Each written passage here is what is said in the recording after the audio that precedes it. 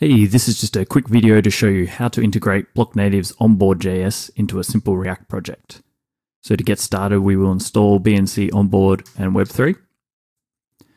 While they're installing, we can import the libraries. So import Onboard from BNC Onboard, import Web3 from Web3. And then we can initialize Onboard by calling the Onboard function and passing in an initialization object. So the first parameter we need is a DAP ID. This is an API key that you can create at account.blocknative.com. Next up is a network ID, and this will be the network that your DAP runs on. So I'm going to pass in 4, the Rinkeby test network for this demo. And then finally is a subscriptions object, and this allows you to subscribe to state changes within Onboard. So we're going to pass in a callback for the wallet state. So this callback will get called every time the wallet changes. And so this will allow us to instantiate our Web3 instance once we have the provider. So we'll create a variable for it up here. And then we will assign it to new Web3. And we'll pass in the wallet.provider.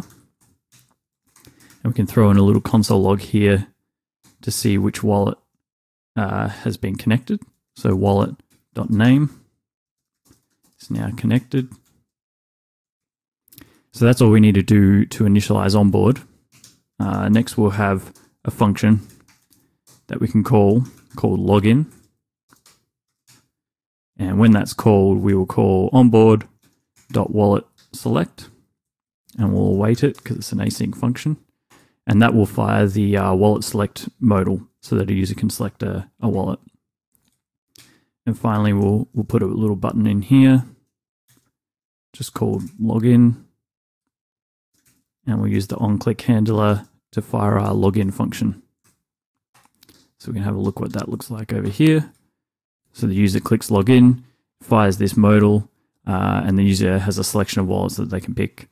So say they go for MetaMask. You can see MetaMask is now connected, and we've instantiated Web3. So the last thing we want to do after that is we want to make sure that the user's wallet is ready to transact. So we'll call the wallet check function for that one. And what that does is runs a series of checks to make sure the user is ready to transact. So we can see what that looks like here. So click the login button again. The user selects MetaMask. And you can see that Onboard has detected that the user hasn't logged into their MetaMask wallet. So we can go ahead and log in. Onboard automatically detects that state change and moves on to the next part of the sequence, which is the network check. And it can see that we're on Ropsten, but the DAP, as we set here with the network ID, is designed to work on Rinkeby. So we can go and change that to Rinkeby. Onboard automatically detects this and finishes the wallet check function, which means your user is ready to transact. So in a couple of minutes, we've allowed a user to select a wallet, connect it, and get it ready to transact.